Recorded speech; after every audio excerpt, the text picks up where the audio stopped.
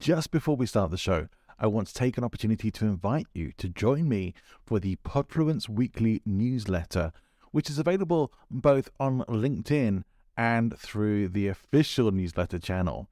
Now, if you are on LinkedIn and it's easier for you to follow there, then please just click on the link in the show notes, which will take you straight to Podfluence on LinkedIn, where you can subscribe for free and get weekly updates on Podfluence articles as well as episodes. If you would like to subscribe to the full newsletter, where you'll get additional materials and, as my little incentive to you, my pre-podcast guest checklist for you to use when you're appearing on podcast shows so that you can be fully prepared every single time, then please click the link to the official newsletter in the show notes. Hope to see you there. Let's get on with the show. Welcome to the Loki Podcast with John Ball from Present Influence. We use Buzzsprout to upload and distribute the Loki podcast to all major podcasting networks.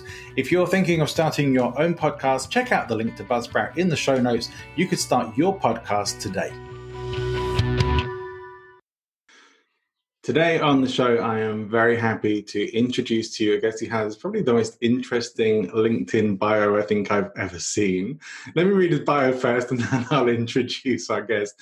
His bio says, relentlessly helpful technical copywriting for B2B websites, LinkedIn nerd, author of Content DNA, not a douche canoe. Please welcome to the show, John Espirian. Hi, John. Fantastic. Thanks for having me, John. Really looking forward to our chat today. And I'm glad you liked my LinkedIn headline. It took a bit of crafting, that one. It stands out. It definitely does make a statement. Now, John, you work essentially in copywriting, and I know you've specialized a lot in LinkedIn. How did you end up coming into this field and getting into being a copywriter, or realizing that was something you had a talent or aspiration for? Right. Well, the short version of that is that I used to be a software and hardware tester for the internet service provider industry. So I was that guy who used to try and work out why things weren't working, how they could how they could work better. And then when I was made redundant, I thought that I would take my skill of poking and prodding things and explaining how they work and turn it into a copywriting service where I could explain how products and services and processes work. And so I've been doing that for more than 10 years. And it got to the point where my organic leads weren't really kind of doing enough for me. So I thought, let me invest some time in social media. So I did that and failed miserably at doing so. And eventually I came to the realization that I work in B2B. Right. LinkedIn is full of B2B potential clients. Rather than dabbling here and there and tasting the buffet, why don't I just dive into the one dish restaurant and just be an expert in that place? So that's what I've been doing for the last 3 years. And now people know me as that guy who's sharing helpful tips on LinkedIn. And so that's where I am right now. And indeed you are. And I'm finding, and just quickly, I'll share that I'm finding LinkedIn is the place where I'm connecting mostly with people more than other social media platforms. And maybe a lot of that's because my work, I'm targeting business people, business owners who want to be better at presenting, better at influencing people. And so this is the platform, if you like, that has been working the best for me in doing that as well. And I've been on LinkedIn since early days. It is not the same website that it used to be, right? No, that's right. I was fortunate in that I kind of got deep into LinkedIn roughly the same time that Microsoft's buyout of LinkedIn happened, which was late 2016. And just after then there was a big change to the user interface to make it more friendly to use, and a whole raft of new features came in. And I think the LinkedIn algorithm itself changed to start promoting organic content better. And so it's just now the perfect platform for having enriching conversations. And compared with the other social media platforms, it's still a bit of an uncontested space, really, because LinkedIn's figures for May 2020 say that they've got 690 million members. Well, that's a lot. But compared with Facebook, which is well over 2 billion by now, It's just a different ball game altogether. And another thing that people don't realize, I think, is that LinkedIn's business model is different from all of the other social media platforms. So whereas everyone else wants to monetize content, so pay for an ad, get some exposure on Facebook, it's the same everywhere, really. Right. LinkedIn's earnings come from, getting people to subscribe to their premium product. So they don't need to monetize content in the same way. And so it's a great opportunity to have conversations and build an organic following based on helpful content, I think. That makes a lot of sense. Although paid advertising on LinkedIn seems quite expensive in comparison to some other platforms. Yeah, it does, and I've experimented with it with a load of free credit I got a while ago, and it did absolutely nothing for me. Which might say that I just write terrible ads, perhaps, but it wasn't for me. Ads are not my thing. And do you think that's because you don't like them? I was reading in your book last night how much you hate ads. Well, I do really. It wouldn't be my book if I didn't make that really, really clear. But I think we're becoming a society that is more and more immune to advertising. If you think about, we've all got most of us have got a Netflix subscription, so we don't have to sit there through ads. We look at YouTube videos and look in the bottom right corner for the skip ad link. We don't focus on what's being shown to us. We're not receptive in the same way that we used to be, where we were a captive audience with 4 channels and we all read the newspaper and the full page ads every day. It's just a different society these days, I think. So we need to try and reach people as organically as possible, and that means thinking content first rather than ads first. And to me, that makes a lot of sense. And if you think commercials are bad in the UK, here in Spain, where I live, you'll be getting to the climax, the denouement of a film, and then it'll come up back in 15 minutes, and then there's nothing but commercials, which is something that drives me up the wall. So yes, of course, commercials are an irritant to most people, and I think people are also maybe immune to a lot of the messaging now and the influencing. And I don't know if that's just because of overexposure or if there is maybe a greater understanding about how these things try to influence and some of the methodology of that. I suspect it's more to do with exposure, though. Yeah, well, it's probably a bit of everything, but I think really we're just better tuned to being sold to. And it comes back to what some people will say is that our attention spans are going down, and I don't believe that at all. Actually, I think that we'll binge watch something for 48 hours if we think it's good enough. So the attention is there. People still buy and read books, and they take a while to consume, believe it or not. So I think the attention possibility is there. It's just that we're better tuned to listening to or spotting crap content.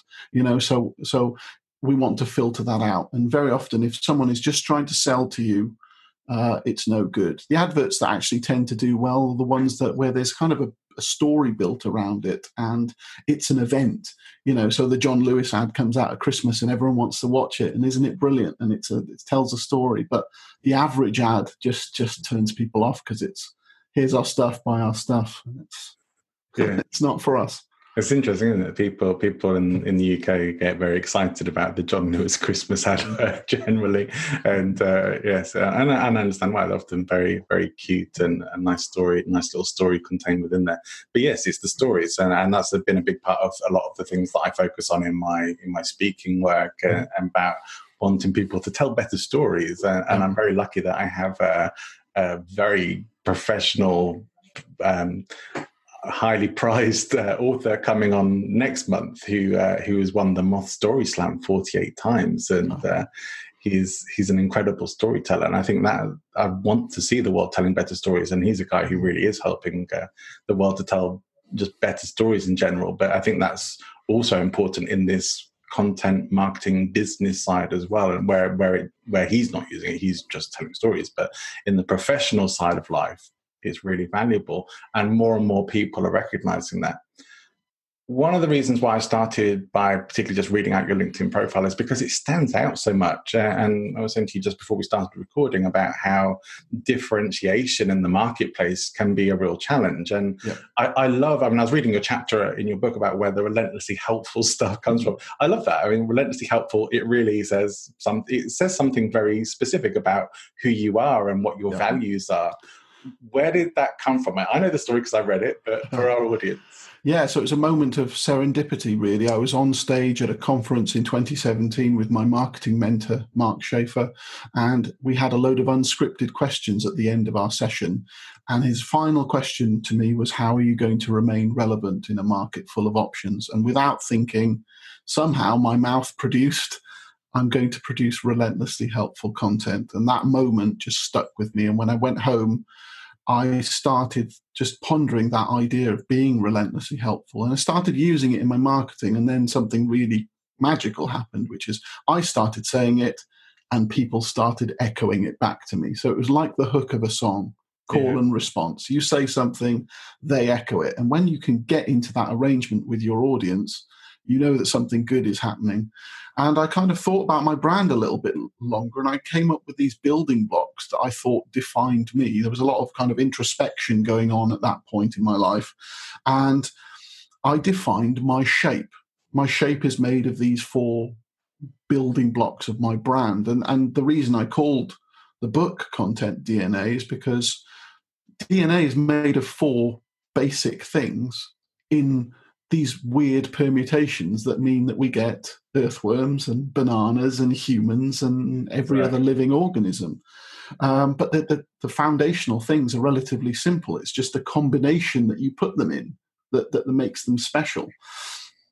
And so I thought, well, rather than my audience just relying on luck or maybe never discovering what their brand identity is, why not come up with something that would give them some guidance, some lessons in how they can define their own shape in the world, and then to remind them that the shape is all well and good, but you need to just turn up with real consistency so that you become known over a period of time. It's one of the big mistakes that I see when I do copywriting consultations is that people come to hire me to write some words for them.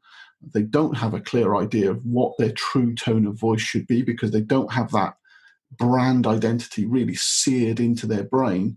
And also they just don't want to stick at it long enough. They think that commissioning 6 blog posts is going to get them to the top of Google and that rainbows and unicorns and everyone will want to buy from them immediately.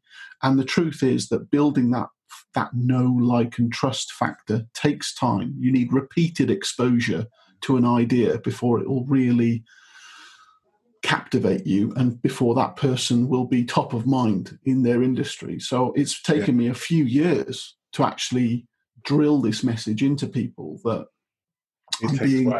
I'm being known for one thing, known in one space, known for just a few branding blocks. And you do need a lot of patience for that to pay off. You really do. I had a chat last week with a marketer for speakers, for people who do public speaking work particularly. And also I've been speaking, I'm about to have a recorded chat with another lady, Lee Hayes, who's a speaker agent. And she represents people like Mike Michalowicz. And so she's very good at her job. And they've been saying similar things in terms of that you need to be known for one thing. And this isn't just true for people who are speakers. This is anyone who is presenting themselves online in some way, business owners especially, entrepreneurs, people who are working by themselves or the star of their company or the brand of their company and the face of it. It's important to be known for that, for just one thing. And for you, that one thing is you're relentlessly helpful. And when I was talking with Lee, she was talking about people like Dana Farrant, who I've just put out an episode with, and she's known really for having been a dominatrix in the past and using that in part of what she does. And one of Lee's people is the pilot who landed the plane on the Hudson River. That's a pretty big thing, right? Those are big things. I said, well, can anyone find their things? Like, yeah, so she's going to share that. But I think you have some really good insight on that as well, because your profile stands out. The relentlessly helpful thing stays in the mind. You're right. People are going to come back to you and say that. How can someone get to understanding what their thing is then to maybe help them stand out and differentiate themselves? Well, you know what? One of the people I interviewed for the book, and you'll get to it in chapter 31, I've interviewed a load of clever people. One of them was a chap called Steve Woodruff, and he's known as the king of clarity, and he helps people find their why, if you like. And one of the things that he's popularized is this idea that you can't read the label of the jar you're in, so you need some kind of external influence to try and really get to the bottom of what it is that you are, who you are for in this world. So you need to rely on your close friends who know you to try and tell you their impressions, their kind of one sentence, one word impressions of what value you put into the world. You need to inspect every email that your customers have ever sent you and get to the common questions and get to the things that they say to you in response to the way you help them, to try and kind of work out what it is that you're really doing, what's special about this service or the product that you're providing. And also you need to match that up with doing your own kind of introspection. So look, in an ideal world, you book a long weekend away at a secluded cottage and you just go and think about what it is that's important to you and what value that you're actually wanting and trying to put into the world. Right. And then you need to codify that into a small handful of building blocks. One of the methods that I give in the book is what I call the X Factor word list method, where I've listed a load of potential traits, behaviors, beliefs, and for you to pick a short list of 25 things from there, and then to just gradually, round by round, remove the things that are not important enough until you get to this core set of things that will always be true for you.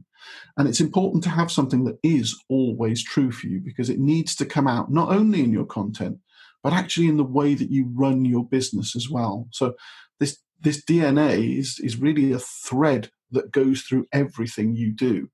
Right. The way that you employ your staff, the way you train your staff, the way you talk to your customers, the way your invoices look, the way your voicemail sounds, everything needs to be in service of these branding blocks that you've built up. It should not be what a lot of businesses do, which is they have a weekend away at some fancy boot camp and they come away with these brand values on this glossy PDF, and then it gets lost on a SharePoint drive or printed out and then lost in a drawer. Yeah. And people think, we've done it. We've done branding. It's done. But actually, it should be a daily practice of making sure that you're staying faithful to this thing. So I say to my audience, I'm claiming to be relentlessly helpful. If I'm not, call me out, because I'm a fraud. Yeah. And so it's a big thing to claim that, and you need to really live the brand if you're going to be trusted, because otherwise anyone could say anything, couldn't they? You've actually got to walk the walk. So it's really important to get that nailed down. And once you've got it nailed down, you can create, you mentioned my LinkedIn headline earlier. You can create the first part of your LinkedIn headline. And I recommend in the book that you think of any social media headline, but LinkedIn specifically, let's talk about, in terms of 3 sections. Okay, so on LinkedIn, you've got a budget of 120 characters for your headline. Every character counts, right? And so I suggest breaking it into 3 chunks, which is the 3 I's. So you've got interesting, informative, and intriguing. And so the interesting section of your headline should be about 40 characters long. It should be your content DNA statement. It should be the value that you're providing in just a few words that really, really sums up what you're trying to do, that's a little bit different and interesting. The informative section, which adds some keywords and some context to what you do.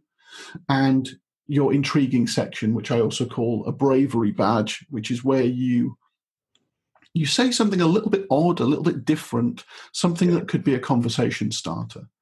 And so you can kind of see that going on in my headline. And, my bravery badge is not a douche canoe. And that relates to another part of my book where I define who my persona is. So, we talk a lot in marketing about, know who you want to speak to, map out your ideal audience. And I talk about that as well. It's really important. Yeah. But another important thing is to avoid headaches as much as possible. And you can avoid headaches by knowing who it is that you don't want to serve. So you can look for the signals of, this person's going to be a nightmare. I don't want to work with him or her. And that anti-version, what I call a poison portrait, I have characterized as this guy who's a salesy douche canoe, the fake tan, the oversized gold watch.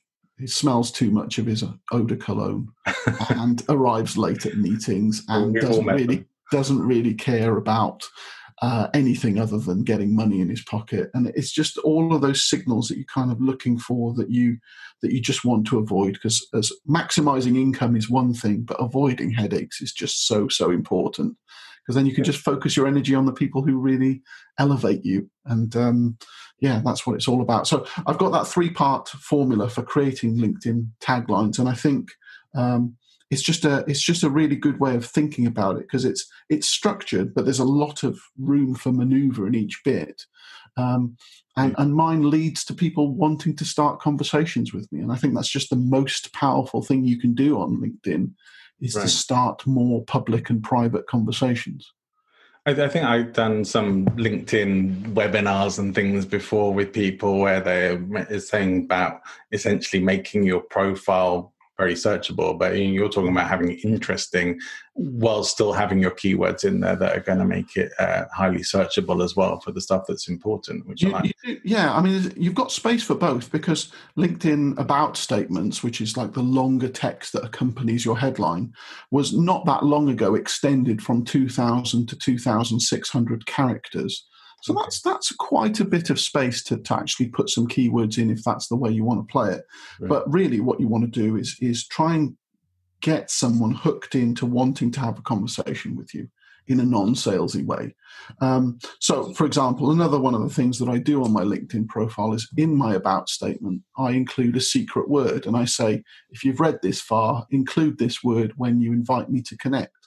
Because what that does is it shows me that the person's actually read my profile, rather than me being a number to them where they've just gone connect. Because I don't want to be that guy. And also it's a conversation starter. They'll give me they'll mention it. They'll give me their opinion on that thing that I've put in there. And it's just another way of making a personal connection with people. And that is, I think, the route to being remembered, is to make that good first impression, rather than just being, I connected with that guy, never spoken to him, don't know anything about him. That's not the route to doing good business. You need to start a conversation if you want to be remembered, I think.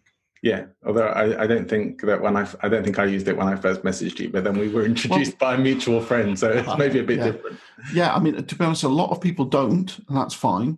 Yeah. But it's the ones who do, that's an immediate signal to me that they've at least, gone through the profile in a bit of detail, and that's always a good sign. Yeah. And then what I do is I'll probably follow up with those people and send them a video message. And that video message also just gives 30 seconds of me being animated, and it just gives that kind of memorable impression. It's not a salesy message. It's just essentially me saying thank you for connecting and hello, and this is me, and that's about it. But it's just another good kind of solid tactic for putting yourself in their feed in a memorable and different way. Because think about it. How many times have you connected with someone on LinkedIn and not heard a peep back from them? Versus how many times has someone sent you a video once they've connected with you? That's a bit of a different experience, isn't it? It is. So long as you play it the right way, because the worst thing you can do is just bomb someone with a salesy message. That's not me at all. Sure. But if you can just make a good impression with people, just put a little bit of yourself in their feed in a non-salesy way, that really is powerful. It's also a way for you to help differentiate, who you're going to prioritize as well, which I like. For you, it's a priority that people do their diligence and actually read some information before reaching out and contacting you, which is a good way to help separate people out. Yeah, that's actually, you've touched on another important point there, because my LinkedIn profile is now getting reasonably busy. I used to get loads of connection requests every day. What I did about a year and a half ago is I switched from displaying the connect button on my profile to displaying the follow button. Okay. Now, if you're a regular content creator and you've got a critical mass of connections, let's say 1,000 connections already, then really what you want to do is reduce the friction to growing your follower base. Now, by default, the connect button is shown. And whenever someone clicks the connect button, maybe they'll send you a message, maybe they won't. You, as the recipient of that, have to do something. You have to read the introduction note, if there is one, which 90% of occasions there isn't. And you need to decide, who is this person? Who are they connected with? Why do they want access to my network? They haven't said anything. How am I meant to know whether they're a spammer or actually they'd be a brilliant connection for me because they know someone else I really want to know, or something like that? There's a decision tree that goes on. And if you get that 50 times a day, well, that's a lot of mental burden on you, right? It is. So you can remove that friction if you're a content creator by switching the connect button to the follow button. I like it. So there's a setting in LinkedIn that will let you do that. And all that happens is the buttons switch place. So when someone who isn't connected with you visits your LinkedIn profile, they see the follow button. And if they click the more button with a few extra options, then connect is hidden in there. But by default, the prompt is to follow. And that makes it more like Twitter, where you can just go along to someone's profile, click follow, and the other person doesn't need to do anything. They don't even need to be notified that it's happened. They just grow their following.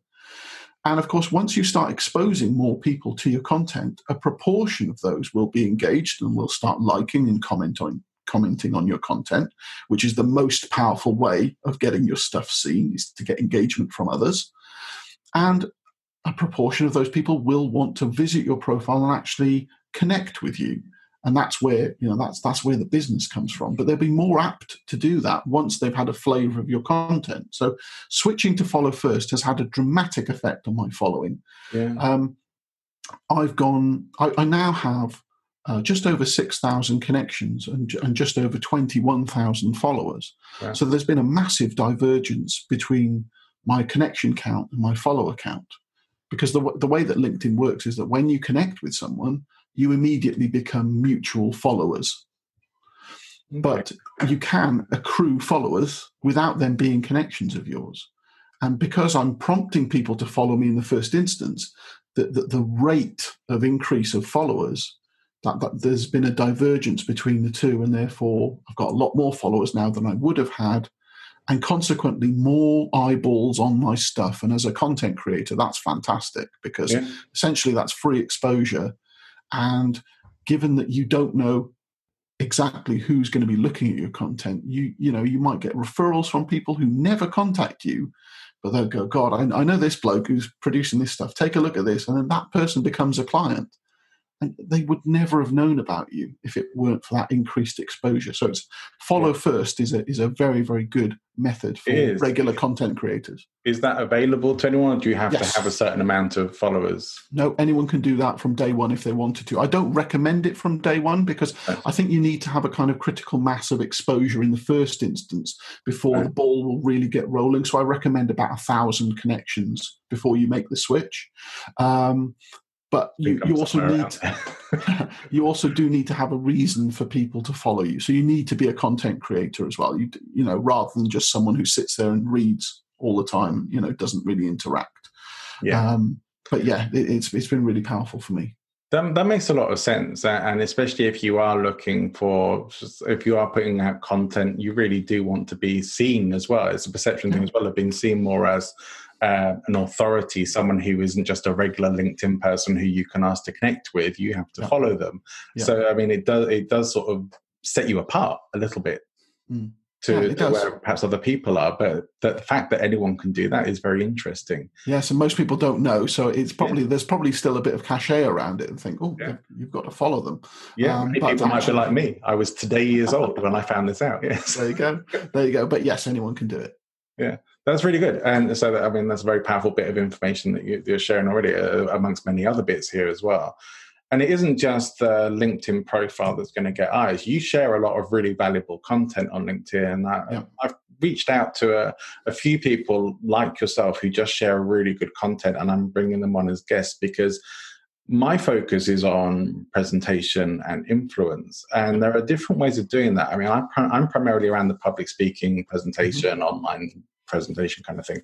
However, how you present yourself in total, your whole branding level, which is exactly what you talk about in your book, the core values that need to be shining through, and the what you stand for and what you stand against as well. That stuff is really, really powerful. But the content you put out is really, actually, relentlessly helpful. And what in your opinion makes great content, and what should people be aiming for in terms of what they're putting out as content? It may depend on the business, but what do you think people should be aiming for? Okay, so I've got a couple of answers to that. The ultimate goal is to discover what your content DNA is so that you can produce content that is faithful to that. But I appreciate that not everyone will be at that stage when they're reading the book. So what I suggest is a kind of safety net framework, so that until you've discovered what this thing is and what values you want to put out, do this instead. And this instead is what I call the CHAIR framework. So it's an acronym, CHAIR, and it stands for content that is challenging, helpful, amusing, interesting, and relevant. If you can hit a couple of those high-level pillars, if you like, in each piece of content you put out, then you've got a chance of increasing your engagement. And engagement is the name of the game on LinkedIn and on any other social media platform. Comments are the gold that drives visibility. So you want to create content that encourages conversations. Okay, so challenging means that you maybe put out something that not everyone believes in, something that will divide the room, something that will show a bit of your personality of what you think is okay or not okay. That kind of thing drives discussion.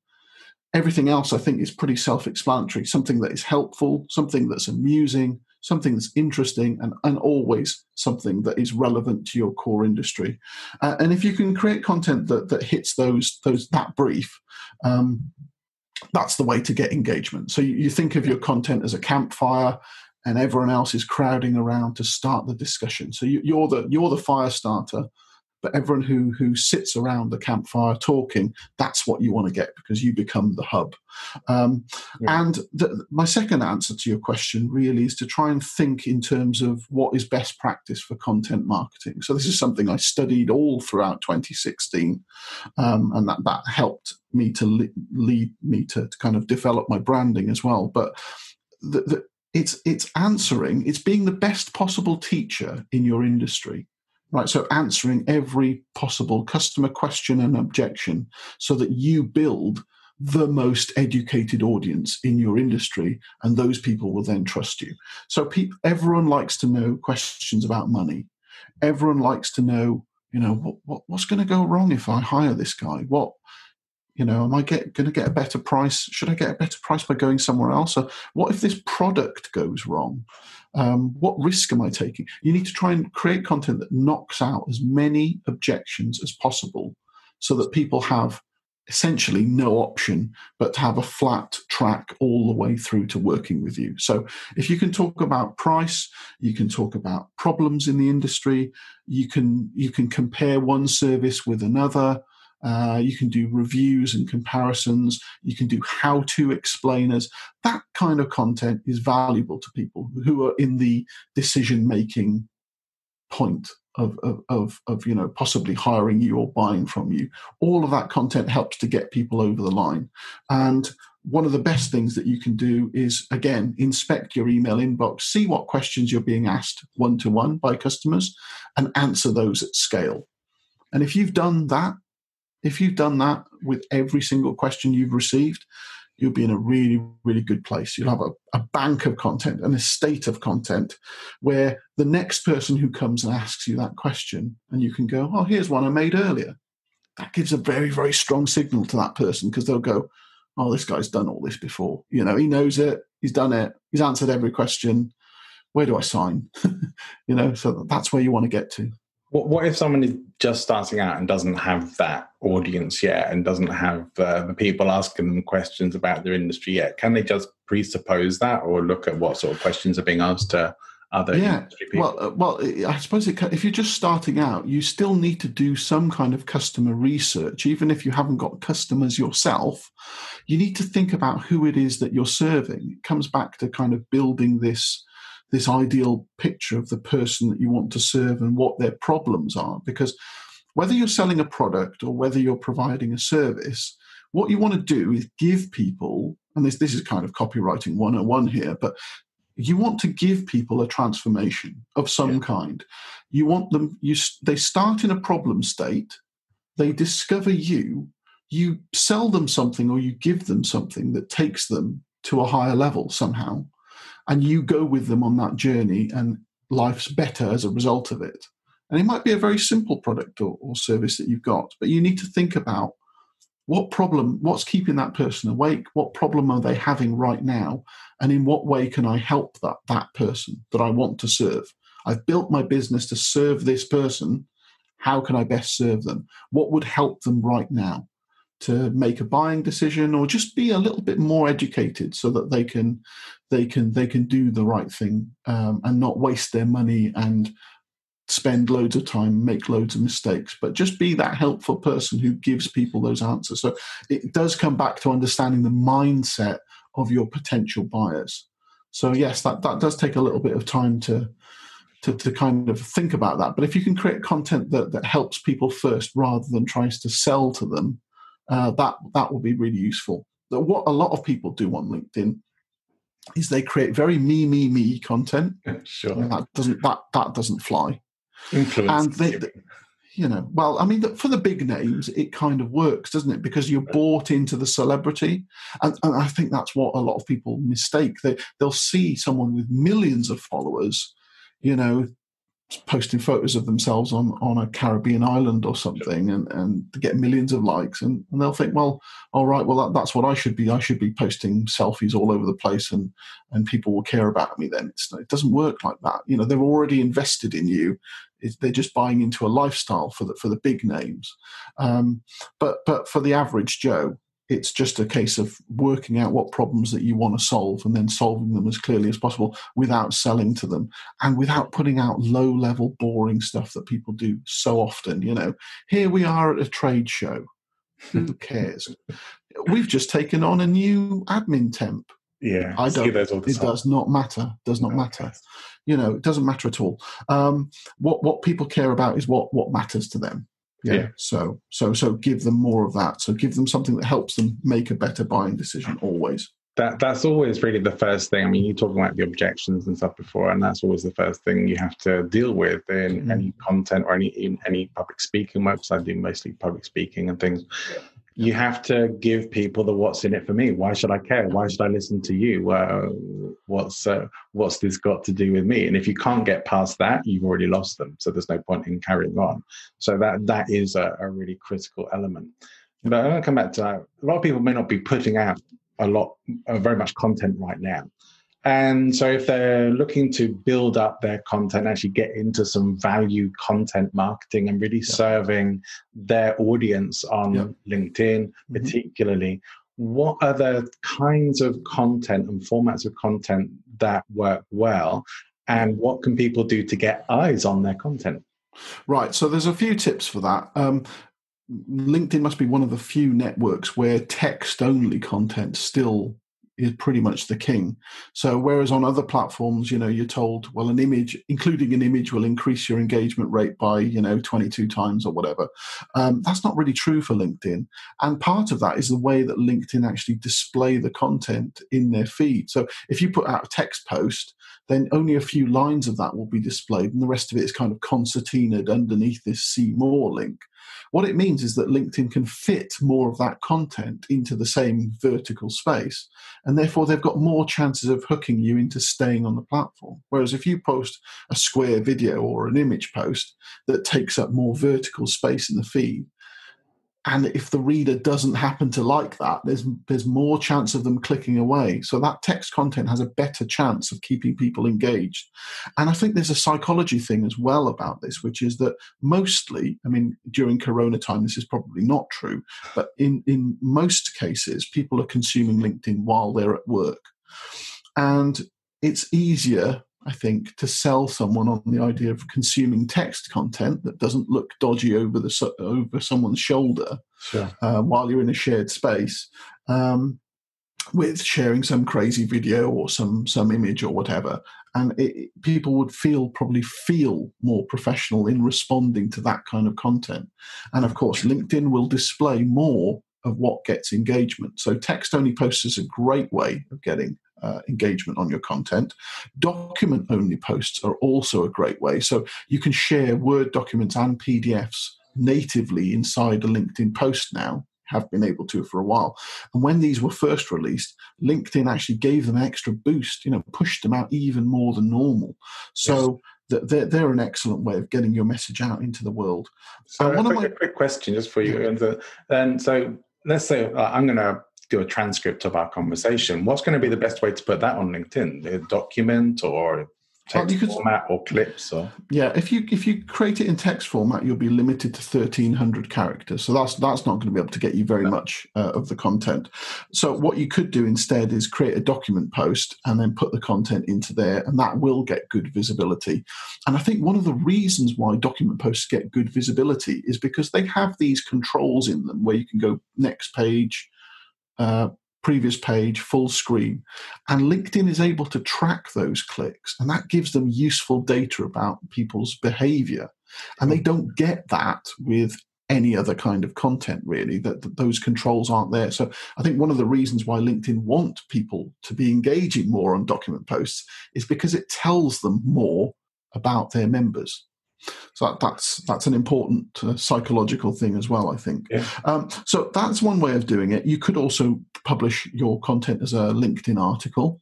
Mm. Now, my big tip for this is that if you create anything as a LinkedIn article, I'd recommend publishing it on your website first.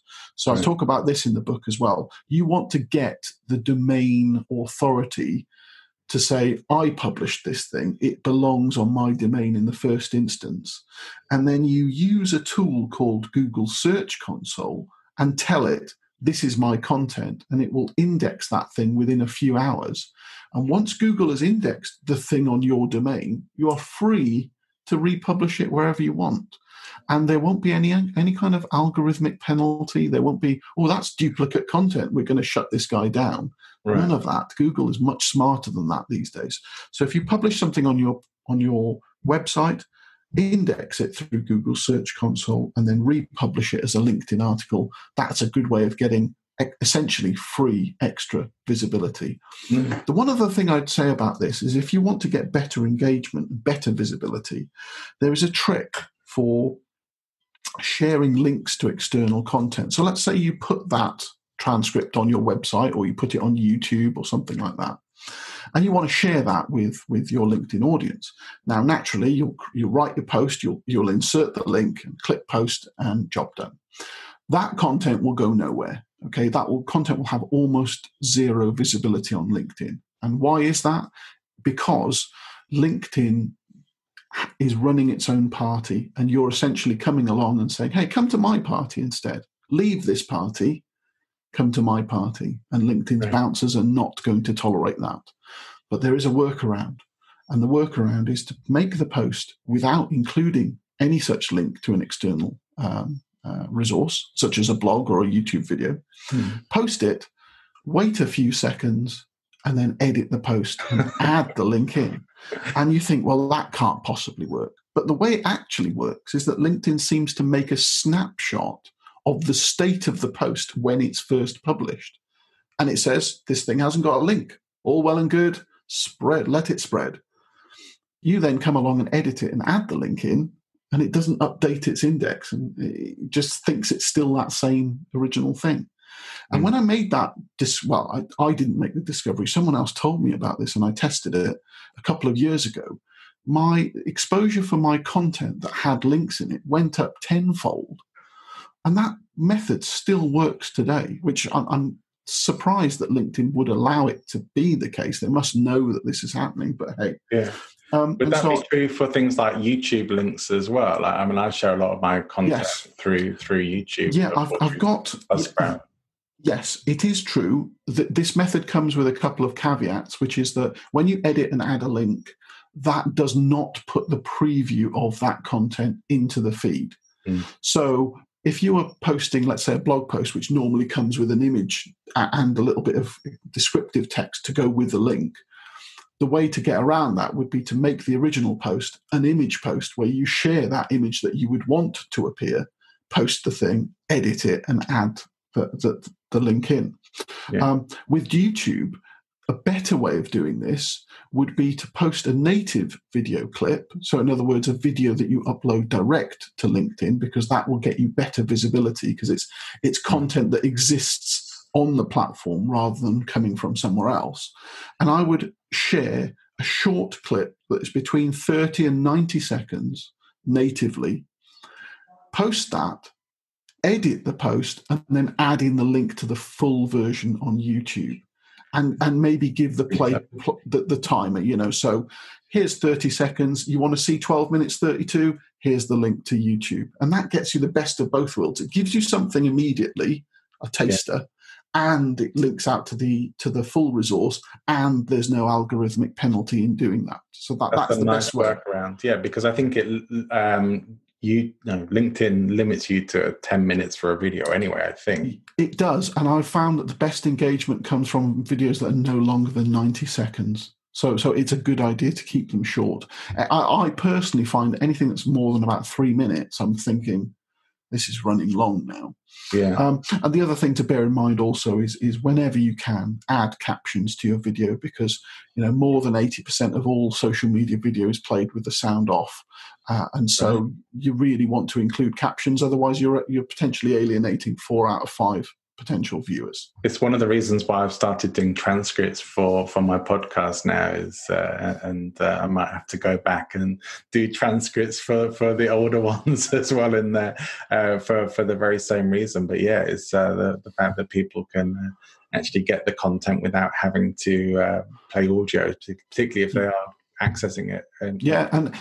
This is traditionally the case because people would look at something while they're on the commute, and maybe they're in a shared space and therefore they can't turn the sound on, or maybe they're in the office on LinkedIn and they haven't got any speakers, or they wouldn't actually want anyone else to hear the sound, so they just mute everything.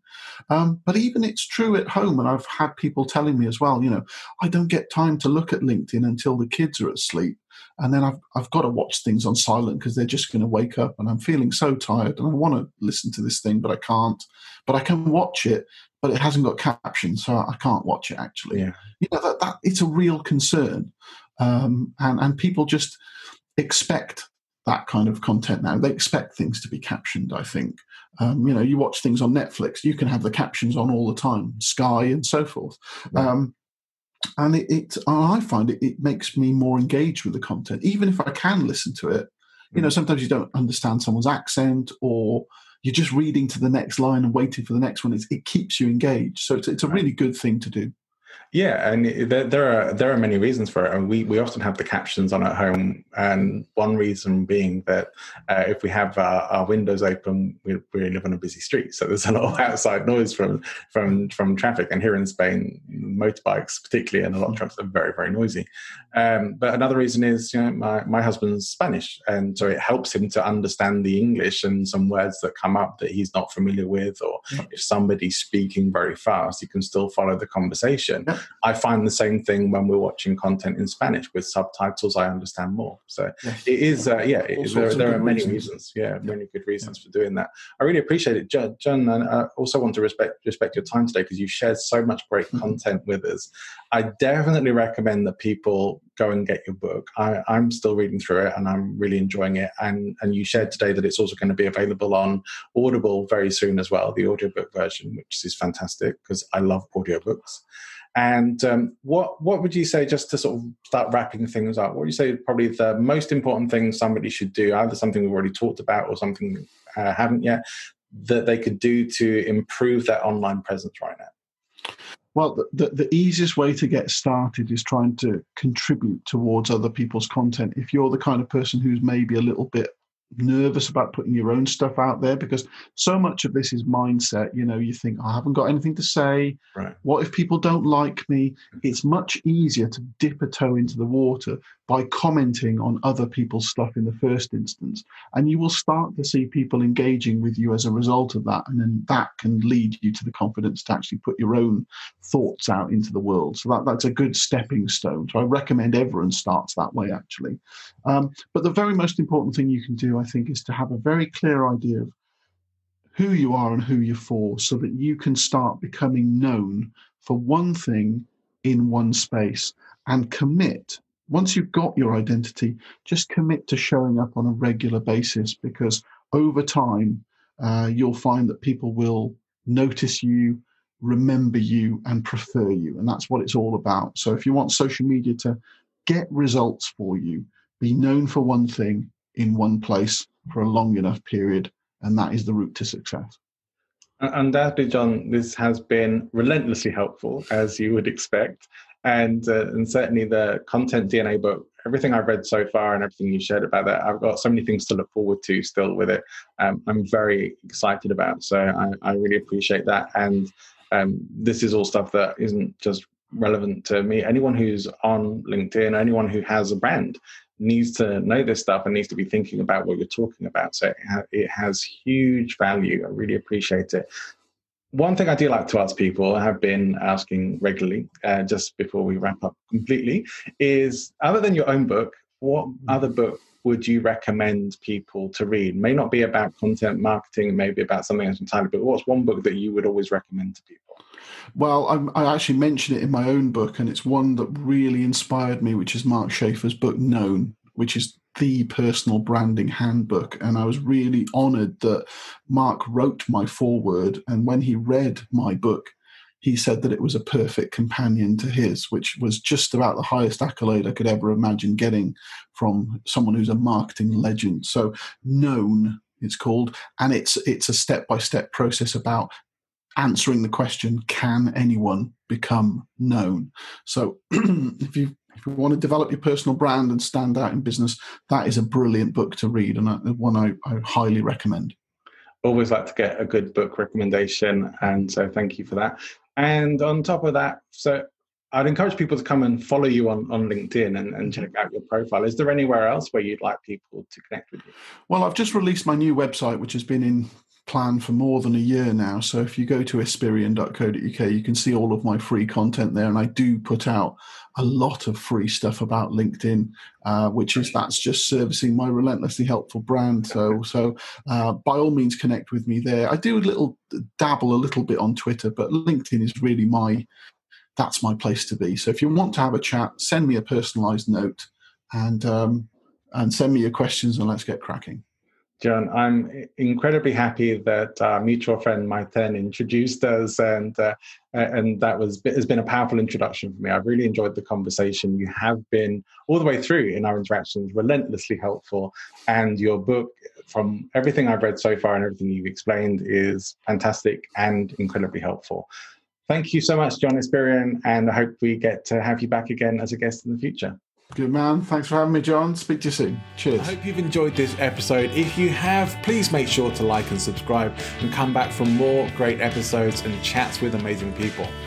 If you think you'd be a good guest for the podcast, or you know someone who would, or you think I'd be a good guest for your podcast, please feel free to get in touch. You can email me, john@presentinfluence.com. If you think I'd be a good speaker for your event, or you'd like to learn more about public speaking, presentation skills, whether that's online or in person, creating online products and services, video content, having clarity, confidence, and charisma in all of doing that, then please shoot me an email or visit my website, presentinfluence.com, and I'll see you there.